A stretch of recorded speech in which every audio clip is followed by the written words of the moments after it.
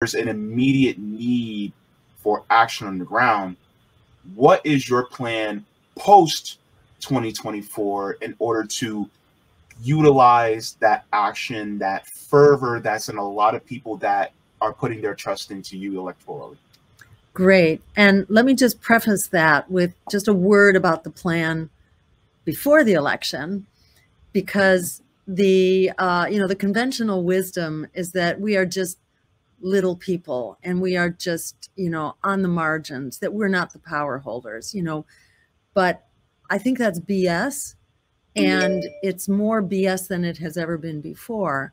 I think the power is more in our hands than it has ever been to really overthrow this system of empire and oligarchy, who's just, a disaster. This is a disaster in terms of national policy. It's a disaster in terms of its cost here at home.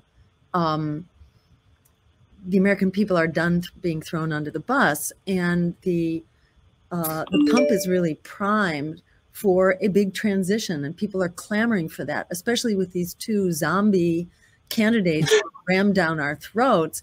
It's like, it's the perfect storm to stand up and demand what the American people are demanding now. And, this is kind of across the political spectrum.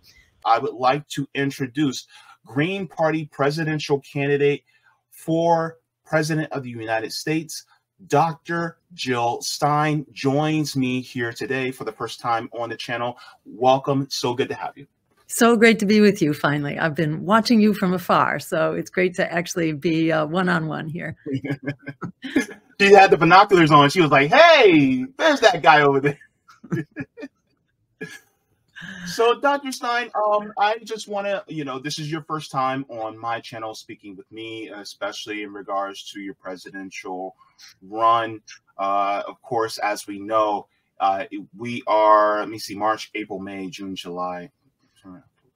So about seven months away from the actual election that's going to be going on in regards to, the running of this country, and you're running right now. Quite I would say, not an assertive campaign to really get on the ballot. And one of the first questions that I had is in regards to ballot access. Looking at your website, currently as of March 25th, you have ballot access right now in 20 states, and you're actively petitioning in 23 right now. If you were to get all of them within the allotted time, you would have 43 states. What is some of your biggest obstacles in your view in getting more attention and eyes on your campaign? So let me just also add that there are several states in which you can't run yet, but we will be running for them all. So we are on track to be a 50-state campaign plus DC. So you could say a 51-state campaign, because it should be a state. But that's our presumption. And we were on the ballot in 47 states in 2016 and for 97% of voters. And we are on track right now to be on all of those ballots. And your question there, James, you wanted to know, like, sort of what's the thrust of our campaign? What was your first question there? The first question was really, what is the biggest obstacles in your view in getting more attention and eyes on your campaign? So, there's kind of a blanket suppression campaign going on to undermine political competition, because the parties of war on Wall Street, I think they recognize their days are numbered and that they have lost popular support. And certainly the Democratic Party has lost its base, having thrown working people under the bus for quite some time now. And their base has been badly eroded. 2010, they lost 1,000 seats in state legislatures. They lost 64 seats in Congress. They lost 14 Senate seats and 12 governorships. So they've really been kind of on the defensive for quite a while. Yeah. And they try to blame it on third parties. But of course, there were no third parties in 2010 when they had their biggest wipeout ever. So, that's what this is about. Their base is moving on because people are tired of being thrown under the bus. But they are doing everything in their power. In fact, they announced recently, article in the New York Times just a couple of days ago, that they are hiring an army of corporate lawyers to try to, keep us off the ballot, to try to find technicalities to throw us out. And they've also announced, this wasn't in the Times, but another article about this, announced that they would be, trying to highlight the unsavory aspects of our character, they said, AKA smear campaigns.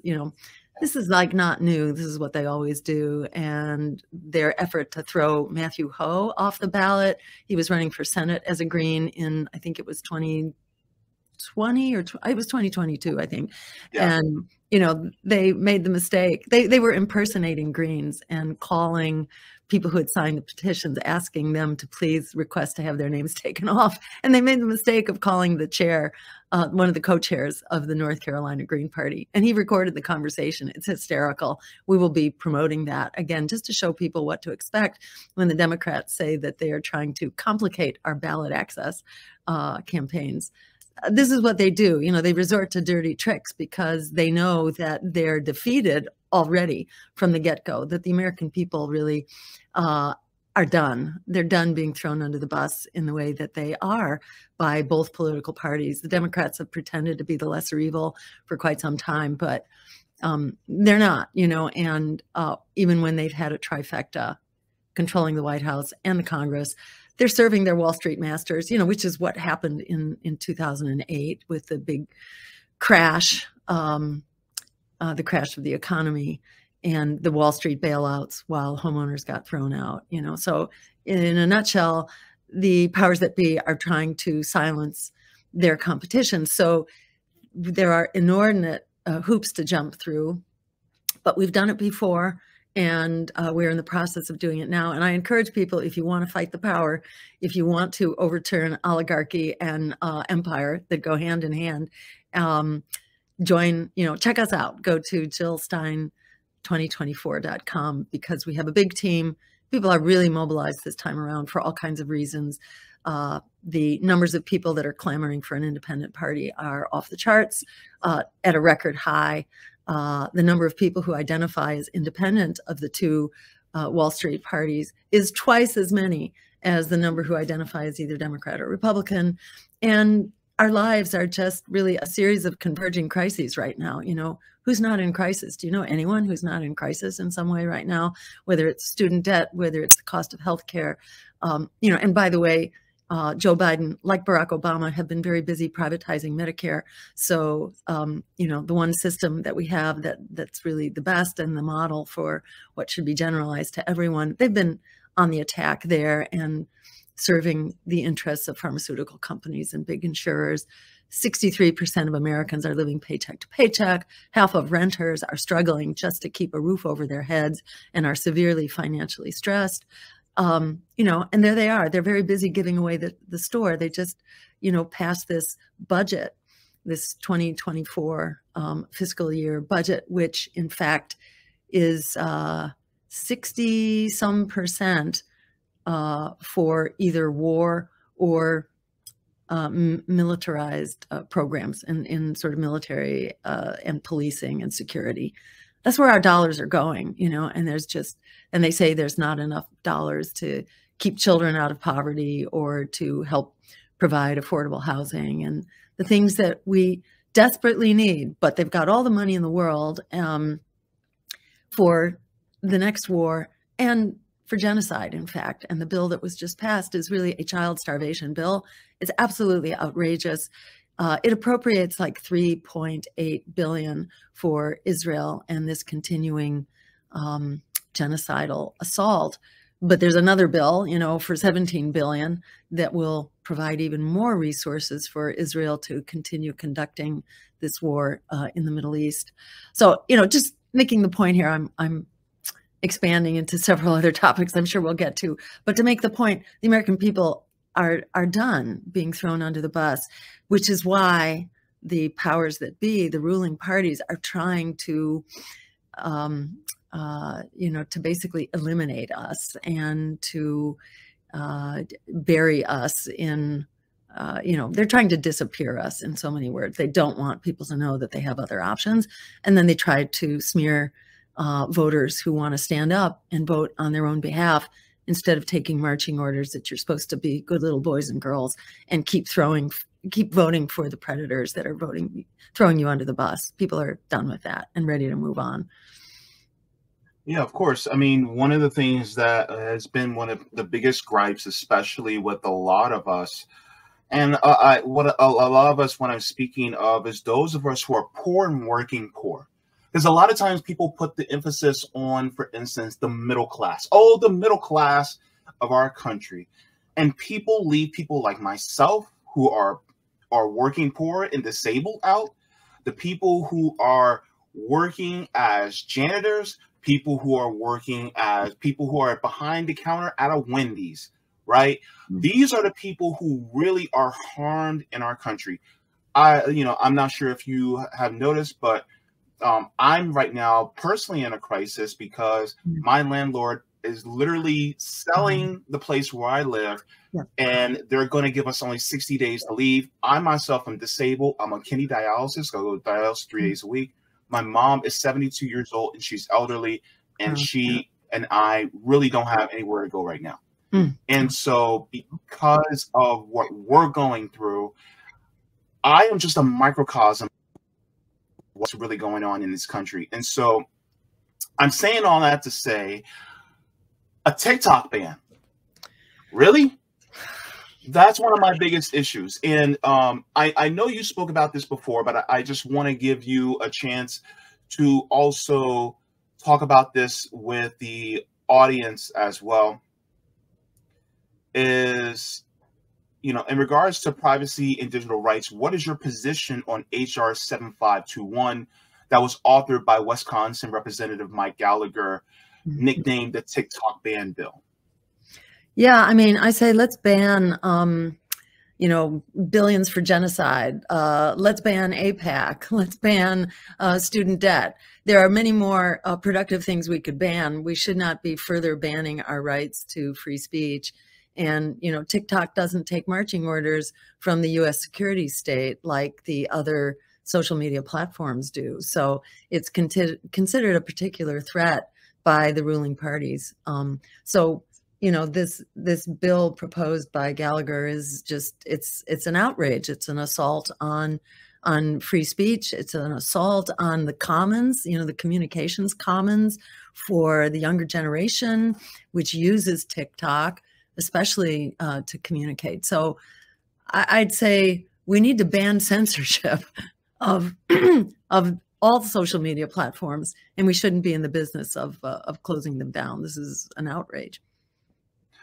Yeah, because one of the reasons why I bring this up is because even though I don't have a very large audience of those from the ages of probably 18 to 24 years old, their concerns are also my concerns, because a lot of the future really in shambles if you look at the domestic policy that's being pushed by people like a Mike Gallagher, a Joe Biden, not to mention, the Republican Party as well, in tandem with the Democratic Party. So I think this is one of the things that a lot of us are focused on, is not necessarily, it's just like what you said, the banning of, like, for instance, student debt. I think that's one of the biggest issues that's facing us. A lot of us is in regards to housing. And I would also like to get your position regarding housing, because one of the things I was looking at was your website, and it's kind of limited in scope as far as the issues. So what is your position on the housing model? Because I look at, nations like Finland right now, where they're doing a housing first model. What is your position in regards to housing in general? Yeah, absolutely. So let me just add that we do have a full platform that should be posted hopefully within the next week. So you'll start seeing the details of our proposals. And also, I want to jump back just quickly before we go into housing on something you said before about the things that you are struggling with. And unfortunately, you're not the exception. You know, most people really are struggling either with their healthcare or their housing in particular. You know, and then for decent wages on their job and for job security and to have a job that's not raking you over the coals, you know, like the railroad workers, for example, who were going to strike and then were prevented from striking by our, you know, supposed labor president. And, you know, and even the squad voted to basically destroy their fundamental right. And they have like 2 workers who are in charge of a 3-mile long train. And it's no surprise, you know, they were forced to accept a contract that they had already rejected. They were disallowed from striking. And not long after that, you had this horrific toxic spill in East Palestine. And, you know, because they're exhausted because they're working 24/7 and they're working very unpredictable hours. And there are just so many ways that working people are being squeezed now, you know, not having decent wages, not having predictable hours, having crazy, unstable scheduling so that you can never really structure your life. You know, not having healthcare, I mean, not having benefits. And Joe Biden touts, you know, oh, we've created lots of jobs, but let's look at the kinds of jobs. These are totally unlivable jobs. And then there's all the, you know, invisible unemployed as well. So, you know, this is BS. Bidenomics is not doing it for us, and especially not for working people. And, you know, it's a crime. So, you know, I just want to marvel that you're able to do everything that you're able to do while you are dealing with an eviction crisis, basically, and a housing crisis and a healthcare crisis all in one. I mean, it's just amazing that you're able to do the journalism that you do. And so this is just a big shout out and a big thank you for being a really important voice, especially as someone who's struggling, because you're so many voices and people who are in struggle never have the, you know, never have the capacity to keep it together, you know, to be fighting the power. You know, while you fight for your survival, you're also fighting the power. And that's just so admirable. And that's kind of like an example to us all. That's what we all have to do. We have to fight the power, and we have to fight in coalition. And so I just want to give big props to what you're doing. It's so essential. And on housing, yeah, exactly as you're saying, Finland is doing the right thing. They have a housing first policy for the homeless. Let's get the homeless housed in a permanent and stable way. And then you can begin to solve all the other problems, from drug addiction to mental health to employment. You can start to do that once you have stable housing. So yes, housing first. We also need to get housing out of the predatory commoditized market. So we have housing for people, not housing for profit. And it's the real estate industry, which of course, you know, reigns supreme on in our lawmaking bodies, in state capitals, and in Washington, D.C. You know, you have housing policy basically serving the interests of wealthy financial real estate interests. So that now one of the crises in housing is that big capital is buying up single family homes and converting it all into a rental market, which then, you know, it all, you know, helps drive up prices, and we're watching prices skyrocket. There are so many solutions to this. It's just BS to pretend that there are no good solutions. There are lots of good solutions, and they all need to be implemented. And that's everything from rent control so that prices cannot skyrocket, to you know, to developing quality so-called social housing, you know, at one time called public housing. This should be quality housing, mixed income housing, stable housing, where you don't get, you know, pushed out the minute you have a stable job and a decent income. We need to be building communities for the long haul, you know, and, you know, communities that are in harmony. So we're not contributing to suburban sprawl, and we're building housing along with transportation so that we have public transportation that's undergirding the development of housing. So all the reasons that are used to push back against housing development can be addressed. These are not reasons not to go forward and build this. It's also financially feasible, and models in Austria and Finland have shown that this is feasible. It saves us money in the long run to do this right.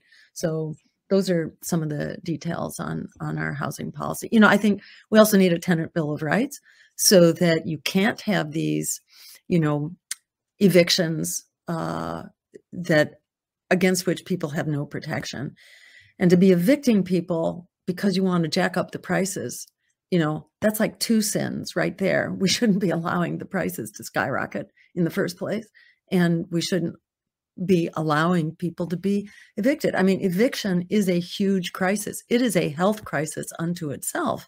And there are all kinds of, you know, illness and mortality that goes up with evictions. Homelessness and evictions are at, I know homelessness is an all-time high. I think evictions are way up there right now as well. So this is, again, I think, another sign that we are really beyond the pale right now in what our predatory ruling parties have been allowed to get away with, because there are two of them, and they don't allow us a choice. And, you know, this is much of the motivation why we're running. And in my view, this is like a perfect storm for overthrowing corporate rule, for overthrowing empire and oligarchy, whose days are numbered, who are not only creating catastrophe after catastrophe in foreign policy, but who are also impoverishing us, consumes half of our congressional budget, and endangering us by initiating conflict after conflict in the foreign sphere. Yeah, of course. And, you know, a lot of these companies, in regards to the buying up of homes, a lot of them are, especially companies that are private equity companies that are purchasing a lot of the homes that are that really should be lived in within the United States. Would you push for a bill that would outlaw private equity from owning things like homes, healthcare facilities, and educational institutions? I'll give a qualified yes to that, just because I want to sort of, you know, clarify what that bill would be. But in principle, absolutely yes, that our basic necessities of life should not be commodified and should not leave us, you know, just high and dry and subject to exploitation with no end in sight. And that's kind of the way things are going right now. Yeah. Thank you very much for that. Now, as far as my next question goes, and I know the answer to this question, but I want my audience to hear the answer to this question. Just shifting gears now, especially to those of us who are in marginalized communities, especially those of us who are Black people.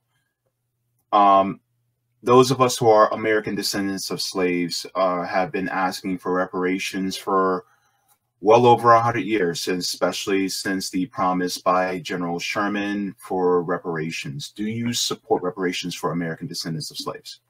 Absolutely. Yes. This is a debt owed.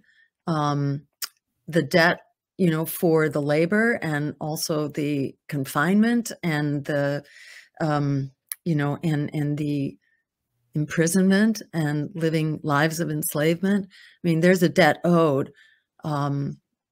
The backbone of our economy for the first, you know, 100, 200 years, whatever, you know, was cotton and sugar, and was really on the backs of enslaved persons who were really the engine of that economy and that prosperity, which established many of the wealthiest families in America. And this is a debt that that is owed and that needs to be paid.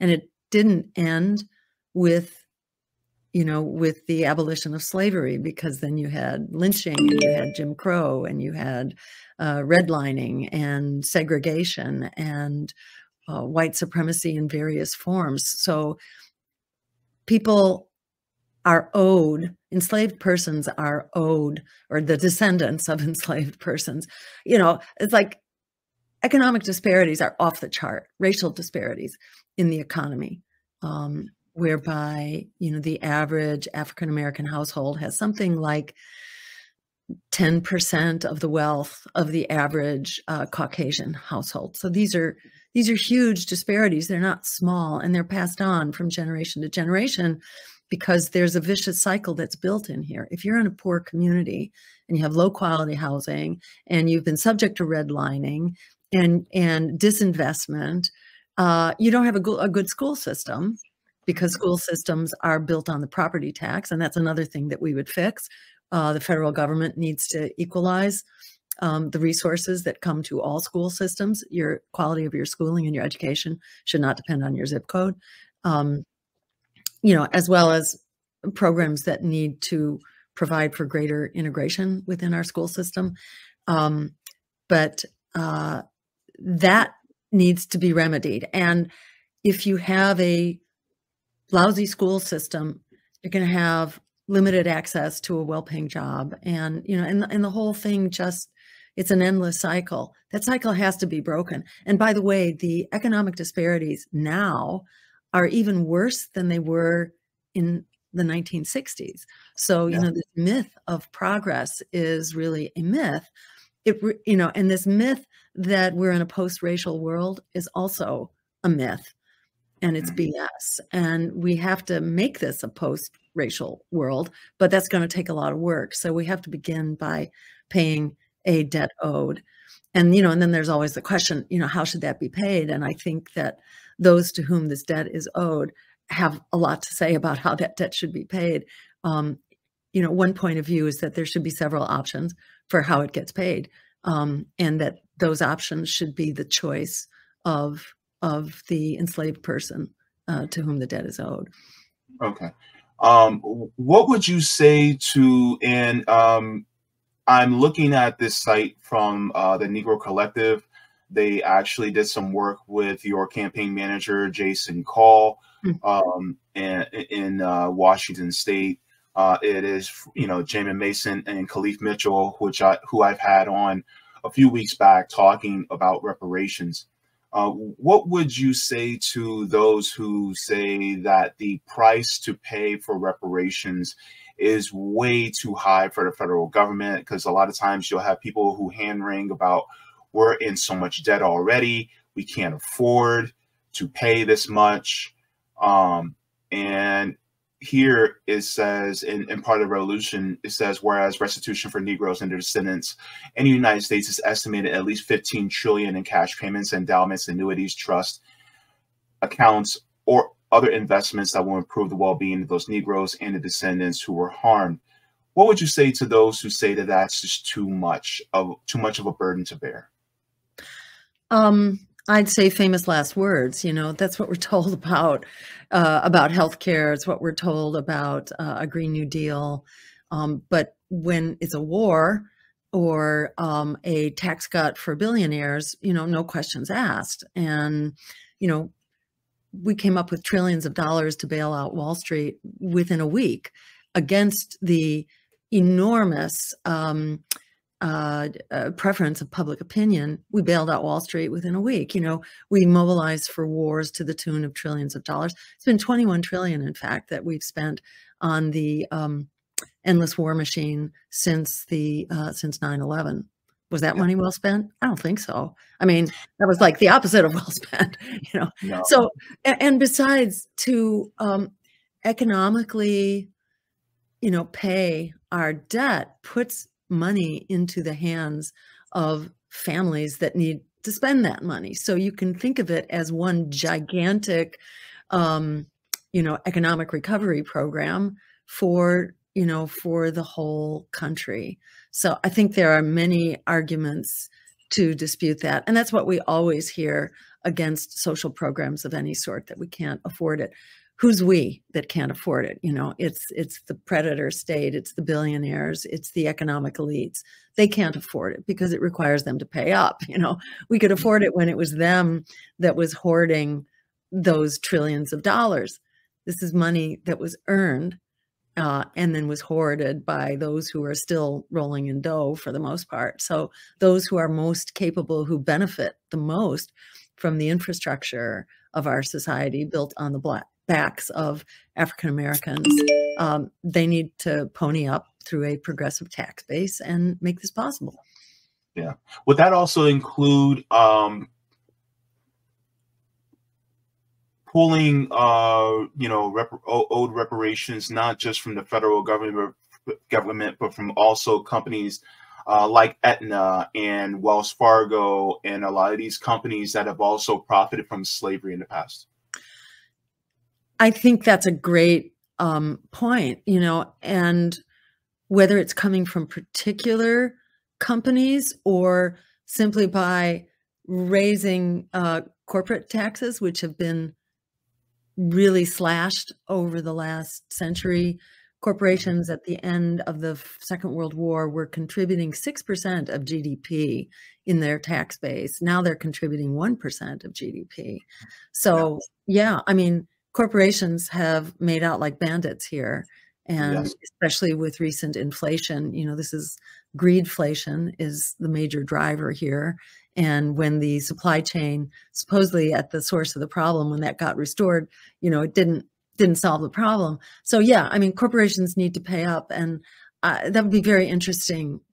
I don't know a lot about kind of the accountability that lies at the feet of particular corporations, and I'd love to hear that discussed. But for sure, corporations need to pay up. Mm-hmm. Yeah, definitely. So thank you very much for that. I would like to move on to another question regarding, workers' rights. I know that you are a staunch supporter of unions, but I just want to ask the question in regards to going beyond unionization to possibly worker cooperatives and worker-owned and operated businesses. Is there any type of legislation that you would support that would be an aggressive and assertive push for workers to own the businesses in which they work at? Absolutely. And this is a key part of putting our economy on a sound footing so that it's not just the plaything of billionaires and wealthy elites who write the rules right now, through their influence peddling in the political parties that they sponsor and jerk around and, and dictate to. So absolutely. And promoting cooperative, the cooperative economy and worker ownership as a major piece of that is built into our platform. And you will see that an office, for example, of cooperative development would be really helpful, as well as, ensuring that the loans and the financing is there. Because often, workers would like to go, and would like to go cooperative and take ownership. And then there are many impediments to that. And should businesses be allowed to, shut down? Well, no, they shouldn't. There should always be an option for workers to assume control. If leadership, of the corporation wants to shut it down, why not make that open, to worker ownership? So absolutely, it's a very key part of putting our economy on the right footing. Well, this also makes me, think about, because shout out to one of my regular viewers, Roger Meadows. He was also speaking about, I know you're familiar with postal banking, but are you familiar with public banking? Because I know that North Dakota actually has a state public bank. What is your view on public banks, either municipally or stationally? What is your view on public banks, and can they also be a great vehicle forward? And would you support something like that as president? Oh, absolutely. And, North Dakota has really proven what a benefit this is. When the economy really crashed in 2008, they did not. Public banking was really really solid, and it maintained the circulation of dollars in their economy. Small businesses didn't go down. It really should be the preferred model, and it shouldn't be limited to state and local. It should also be national, and certainly the Federal Reserve should be nationalized and run for the benefit of the American people and not for the benefit of the private banks who run it. Mm-hmm. Yeah, definitely. So, in one of the things that I also try to, and emphasize to people is either a municipal, whether it be a city or a county or a state public bank, would also be a great boon to the economy, because it would create means for the city, the municipality, or the state to fund infrastructure projects without having to raise taxes. Right. And then it takes that money and reinvests it into the infrastructure. Like, for instance, what we saw in Baltimore that happened over the last night, they wouldn't have to pull money from the state and from taxpayers. Whereas if Maryland were to have, let's say, a state public bank, they can actually pull the money from the money that's grown from the market out of the public bank, instead of it having to be pulled from their emergency resources, or they can replenish their emergency resources from that public bank, from the profits made from the public bank, so that the taxpayers wouldn't have to hurt so much. So I try to emphasize, something like that for many people who live in different states where a public bank may be a better option. I know that Nelson Betancourt, shout out to him, who has been on here as well, and Alfecca Maturity, they're actually focusing on public banks, and he's trying to help establish a public bank here in Orange County or in Florida. So I just wanted to get your view on that as well. So that is very much appreciated too. Yeah, absolutely. And I want to underscore what you just said, that the cost of public projects goes way down when you're not having to, repay with these outrageous interest rates that support the profits of the bank.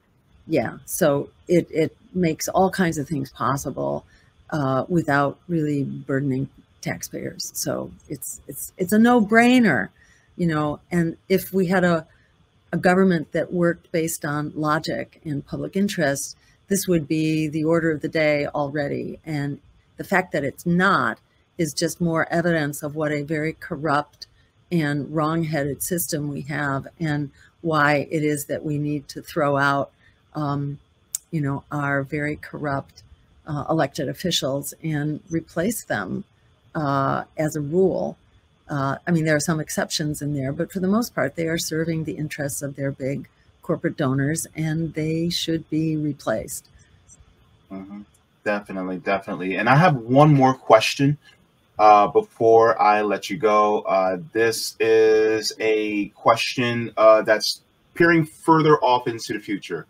So as we know that on November 5th is going to be Election Day, what is the plan post 2024 to harness the power of the people who voted and volunteered for your campaign? I ask this because we at large cannot afford a repeat of 2016 and 2020 under Bernie Sanders, where he actually walked away from his campaign and left us really in the lurch. We were directionless outside of his campaign. And we really honestly just cannot afford another 2 to 4 years of another just election to try to change things. And I know through talking to your campaign manager, Jason Call, he picked up Blood in My Eye by George Jackson, which I highly recommend that a lot of people read. And there's an immediate need for action on the ground. What is your plan post 2024 in order to utilize that action, that fervor that's in a lot of people that are putting their trust into you electorally? Great. And let me just preface that with just a word about the plan before the election, because the conventional wisdom is that we are just little people and we are just, on the margins, that we're not the power holders, but I think that's BS, and it's more BS than it has ever been before. I think the power is more in our hands than it has ever been to really overthrow this system of empire and oligarchy, who's just, a disaster. This is a disaster in terms of national policy. It's a disaster in terms of its cost here at home. The American people are done being thrown under the bus, and the pump is really primed for a big transition, and people are clamoring for that, especially with these two zombie candidates rammed down our throats. It's like, it's the perfect storm to stand up and demand what the American people are demanding now. And, this is kind of across the political spectrum that people are just disgusted and horrified. The reality of our political system is that there are going to be 4 corporate candidates on the ballot. That is 4 anti-worker, pro-war, anti-climate, pro-genocide candidates. There are going to be 4 of them: Biden, Trump, RFK, and no labels, this fake AstroTurf party, so-called party. It's not really a party. But there are going to be 4 of them on the ballot across the country. We are on track to be the only pro-worker, anti-war, anti-genocide, climate emergency campaign that will be on the ballot. And right now we are on track and on schedule to be on the ballot across the country. We have 3/4 of the signatures already behind us and done, thanks to the state Green parties, because we are a distributed, decentralized grassroots network. There are a lot of people who go to work on this and who watchdog it. They've done it before. So there's every reason to be confident that we are going to be the one party that is there to contest empire across the country. Because if you're only contesting in a couple states, you may have a very important role to play as a voice, but you're not going to hold their feet to the fire. And you have to hold their feet to the fire. As Frederick Douglass said, power concedes nothing without a demand. It never has and it never will. There you go. So we need to be on the ballot challenging power in every state. We are on track to do that. So there are going to be 4 corporate campaigns splitting the corporate vote. And there will be 1 pro-worker, anti-war, anti-genocide campaign. When the vote is being split 5 ways, it's possible to win the race through the Electoral College and not have it go to the to Congress. It's possible to win that race with as little as 21% of the vote. Now, that may or may not come to pass, but mathematically that is possible. So the point here is, don't let the predators and the talking heads and the politicians who have, their own power here to protect and who are basically promoting their own self-interest, reject. Don't even listen.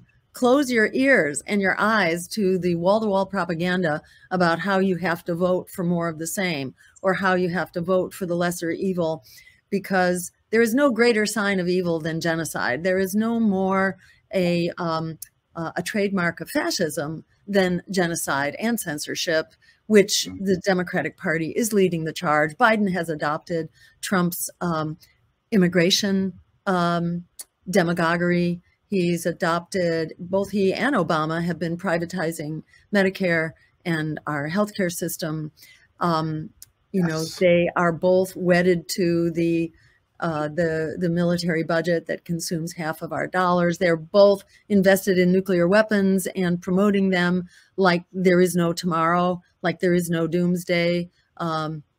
At the end of a nuclear weapon.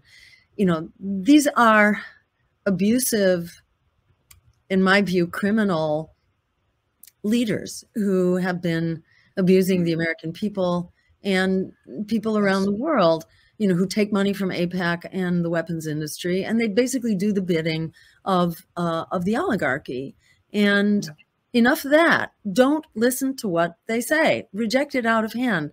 Tune in to the likes of James Fauntleroy's podcast and, the wonderful independent media that's out there, Revolutionary Blackout Network, Consortium News, you name it. There's a lot of very good and principled stuff. I tune into the other stuff as well, just to like keep tabs on what they're doing. But you have to know that this is BS. The public, in fact, according to polls, the public, over 50% of the public knows and says in polling that mainstream media is purposefully misleading you. And you just need to remember that. That applies to mainstream media. It also applies to mainstream politics. It is BS. It is a system of propaganda. Reject it. Listen to the other, really inspired and informative stuff that's out there. There's really great independent media now, and it's really important to take that to heart. So, if you do that and you stand up and you vote, just consider that the number of people carrying medical debt right now, which is 100 million, plus the number of people carrying student debt. There is some overlap here, but that's 44 million. Plus 87 million people who don't have health care, plus 68%, according to Reuters, that object, that strenuously reject U.S. policy on Israel, that call for an immediate ceasefire and an end to the genocide and a diplomatic solution. That's 68%. So if you start bringing these networks together, we get to critical mass very, very quickly. The biggest voting bloc are people who are not voting. It was 100 million in 2016, slightly less in 2020. But, half of Democrats stayed home in the Michigan primary a couple weeks ago, plus the 14% that were uncommitted, the anti-Biden vote. But the 50% who stayed home were also an anti-Biden vote. So there is, this is the moment to seize. This is the perfect storm. If there ever was a moment to take our future back and to demand the promise of democracy, to demand the simple solutions that actually pay for themselves, that are affordable and doable, and without which we cannot survive. Everything from Medicare for all to a Green New Deal. We can do this, and we can actually not do anything but this. This is absolutely essential.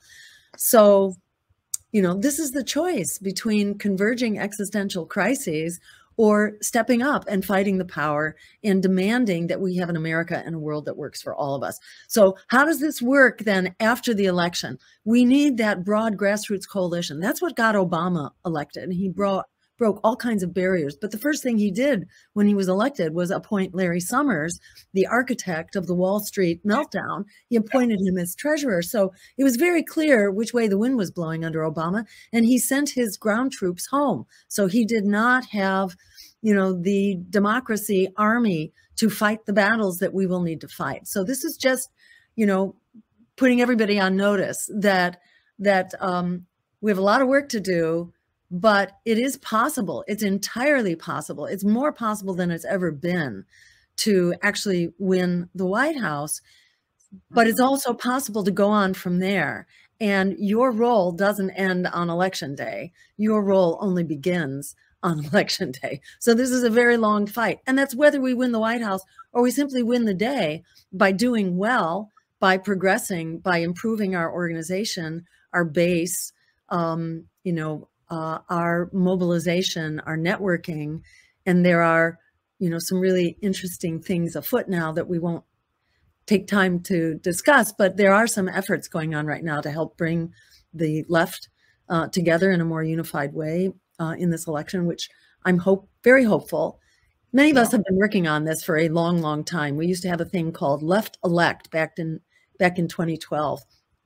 And it was an ongoing effort to bring the different small, independent, grassroots, non-corporate parties together of the left to form, to get some critical mass here. And that all got blown up by Bernie Sanders. And there have been some fledgling efforts to get it back together. And, hopefully we need to do that. But one way or the other, we need to be movement building and we need to be power building. They both go hand in hand, and we have to demand political power. We have to do the movement building and have the social movements in the street. That's a critical engine of change and transformation, but that's not enough. We have to also build the the vehicles for actually challenging political power. Because if all we do is the social movements, we will be completely sidelined and powerless to hold them accountable, which is what we must do. We must hold them accountable, and we must remove them from power. They have really relinquished all credibility. You know, the Democrats voted in lockstep for the child starvation bill, that $1 trillion budget program, which will also, you know, deliver $3.8 billion to Israel to keep doing what it's doing. But importantly, it cuts off food through UNRWA for, you know, for a long time, till long after everybody will be dead and gone. You know, we're on a death watch right now for 2 million people. This is absolutely outrageous. So the time has never been as urgent as it is right now to stand up and fight together, and to fight together for the long haul. So I'm hoping we can do that. And go to jillstein2024.com and join the team. Thank you so much. Look, and just one more thing. You know, you know, when you said there are 4 corporate people running, I am quite heartened to hear that you mentioned someone like a RFK Jr. From the way the direction he's going is as if he's being puppeted by Shmuley Botiach, and it is looking like it's looking very bad on his face, because there's a lot of people that are seeing the genocide that is happening. And I'm very happy that you said this is a genocide that is happening, because a lot of people are not brave enough to even utter those words. And someone like RFK Jr. really could take a page out of your book from showing chutzpah and being able to look at the Israel lobby and saying, absolutely not, this should not be allowed. So I thank you for calling him out on that as well, because I honestly think that there is a lot of misleading that is being done, and being called an independent while espousing that you are an independent. To me, he's a Democrat with an I next to his name. Yeah, if even. I mean, to my mind, this is just unmitigated corruption, to be taking their money, to be fundraising with them, that is the Israel lobby, which is conducting a genocide, and then to pretend that you are a peace candidate, as if the war in the Middle East is not a war in the Middle East. This is a war. We are bombing 4 countries. We are bombing Iranian targets. In addition, Iran is now in a military alliance with Russia. So this could go nuclear. This is like pre-World War I with nuclear weapons thrown into the mix. This could happen. This does happen. World War I wasn't expected to happen, you know, but it was equally complex and, you know, kind of a malevolent mix, which is what's going on right now. But there are nuclear weapons thrown into this mix as well. And, you know, in my view, you know, I think you're more patient or generous than I am. I would not hold my breath that someone who has sold their soul to the extent that RFK has, I'm sad to say, but, you know, that became pretty clear early on when he started, you know, doing his appearances with Rabbi Shmuley, and, you know, and then doing fundraisers with Jordan Adelson's wife. I mean, are you kidding? How do you get more in the pocket of AIPAC than what he's doing? And it's just, it's pathetic. It's pathetic. And we need to move on. We need to move on with, you know, with a world that works for all of us right now. There's no hope of that. So we got to stand up. Yeah. And next time you come on, I want to ask you about your opinions regarding Congo, Sudan, Haiti. I have so many questions. Yeah. And I actually went over, and so my apologies to you, but I really just wanted to, you know, you and I can probably talk all day, and I'm sure we could. Like in less than an hour. So, yeah. Well, it was a good start. So, I really enjoyed it, and it's my bad too that I couldn't resist just sharing all kinds of excitement and defiance with you. You know, I feel like this is the time to be very excited, very defiant, and to really be raising our expectations. So, you know, I feel like we're on a team here in a way. I mean, I can't say that you're like non-committed. You're a member of the press and all that. So I respect that. But even beyond like the politics of the moment, I feel like this is a team here. This is a team for social and political transformation and for an end to oligarchy and empire. So we're on the same team here. Thank you so much. And for all of you who are looking, you guys can go to her website at Jill Stein 2024. I'm sorry. Yeah. Jill Stein 2024.com. That's it. Yeah. And again, you said that you will be having the issues page a little bit more fleshed out, more comprehensive in the next couple of weeks, right? Yeah. Yeah. Hopefully in the next 2 weeks. There's a lot to it. So it keeps taking longer than we think, but it's just about done. Okay. Great. Well, I cannot wait to take a look at it. And then once I have you back on, then we can discuss line by line and get these questions out regarding your policies as well. Thank you so very much for coming on. It was such a pleasure and an honor to have you on. Likewise, James. Really great talking with you. Take care. Keep up the fight. See you soon. Take care. Bye-bye. Bye. Thank you so very much for watching my channel, and I deeply appreciate it from the top and bottom of my heart. If you wish to support the channel further so I can keep bringing you content that is educational and informative, you can become a patron on patreon.com/Jaybefaunt. You can find that link in the pinned comment or in the description below. No matter what you give, you'll be supporting independent media and education that helps make the world better. Thank you so much, and you can watch more of my content here. Mwah. Forehead kisses, and have a beautiful day.